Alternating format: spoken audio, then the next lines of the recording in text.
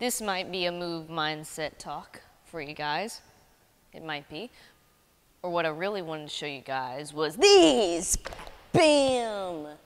Look at these bad boys. I've been strutting my stuff in my new Sharks. They are a little bit hard to walk in, but I'm owning it, okay? The Sharks will be here to stay for a while. What's up, team? I am a day late on our move mindset training, but it's all good. Blitz is here, and we're gonna knock it out. Yesterday got caught up with a little bit of just the craziness of training and getting ready for semifinals and just getting the brain ready. So move mindset is here on Tuesday, and it is dedicated to semifinals itself. So I wanted to share with you guys where I'm at, just kind of mindset-wise, as we get closer and closer to game day, which is not this week. The semifinals actually starts this week in a different region. The East goes this week, and we're gonna go compete out in the West in Pasadena, California this next week. So we're doing a little bit more prep around here. Towards the end of the week, I get to deload it a little bit and get the body feeling really awesome, 100% and ready to hit it hard.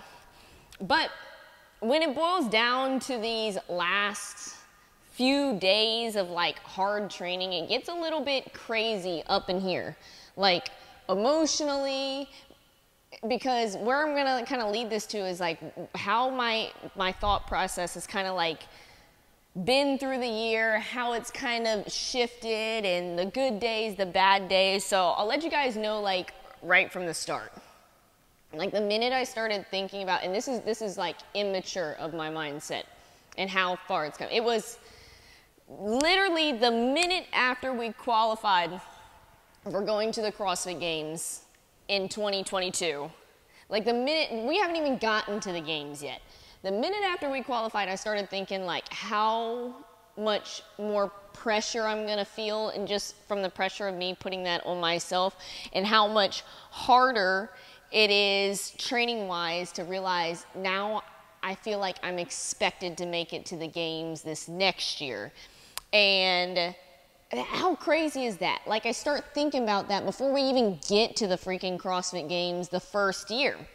So if that, just that little moment tells you like where we're at and how we're gonna approach the season, and through its good terms and its bad terms. And I feel like a lot of things happen.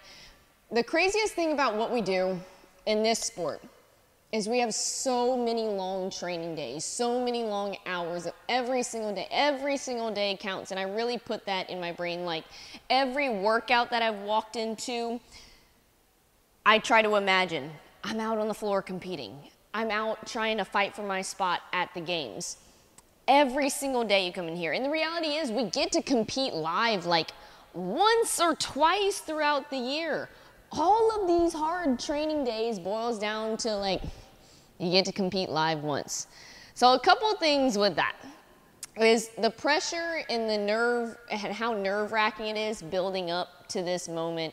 It's always gonna be there. That means we care about it a lot. And I definitely felt that as the workouts are being announced, and I still feel it right now, but I feel like over the course of this past week, it's been a really, really good growth for me, because I was a little bit frazzled when the workouts got announced. There were some that I liked, there were some that I didn't like, and then you're just like over here thinking about like all the hard work you've put in all throughout the year. Every single day you come in here, you imagine, you put that pressure on yourself, you imagine you're competing, and you set yourself up, and then it boils down to 7 events, really 6, but there's 7 scored events. You're gonna be out on the floor 6 times. That's what's so crazy and so nerve-wracking about it. All that hard work comes down to this. So there's a lot of emotions that builds up into these, or builds up just within these next couple weeks.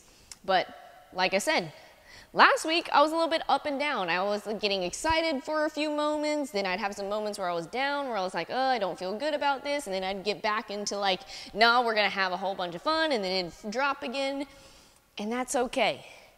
That means the emotion is there. That's awesome. I'd be concerned if I was just like, just not caring about it and just floating through that. And now I feel like we've taken these waves and made them a little bit more like this, where I still have these moments where I'm like super excited, and these moments where I'm like, oh shoot, this is about to happen. So we're riding the waves. Hey, that was one of our themes one week. And making sure we give everything we got for these last few days. Feel like I finally came to the point of like, I am stoked to see you guys in Pasadena, to let it rip on the floor, to show how much stronger we've gotten, and we're gonna have some good times. And when the rougher times present themselves, we'll get through those and we'll climb our way back to some good times. That's the beauty of everything that we do. It happens in competition. In competition, it just happens so fast. There's good moments, there's bad moments, there's like, I could have done better here, or that went really well. So, guys, it's crazy, but whether you're an athlete going out there to compete, or whether you're going out there to spectate these athletes that have put so much time and effort on these 7 events, let's have some fun. Let's celebrate our fitness. Let's celebrate how well we can move. The amazing things we can do with our body, the fact that we can breathe hard and then lay on our backs and then get up and then go do another event, that's gonna be so much fun, and we gotta enjoy it. I said this before, right before I competed at Wadapalooza, because I had some serious nerves going on then, but we're out on the floor such a small amount of time. We're gonna go out there, we're gonna enjoy it, and we're gonna compete our asses off, because you can't stop that. We are very competitive around here, and we don't do all this for nothing. We're gonna go out there, try to secure our 2nd spot to the CrossFit Games, and have some freaking fun. Pasadena, can't wait to see you. If you guys are gonna be out there, make sure you, if you do see us, like say what's up. Blitz won't be there, I'm sorry. I wish he could come. He's a handful. In the future, maybe he can come, but if you see us, say hi, makes our day. And last thing I'll say is, when we go have some freaking fun, that's how we're gonna leave 0 regrets. No regrets. Let's go do this thing.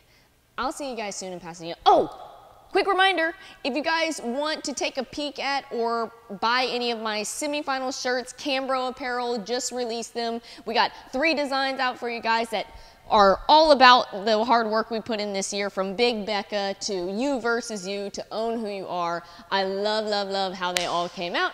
And you can find those through the link. I'll link it here in the comments section, and it's in my bio on IG. You guys can find it there. But Cambro Apparel, thank you guys for crushing those, and about time for us to go crush some fitness in California. Say goodbye to the sharks.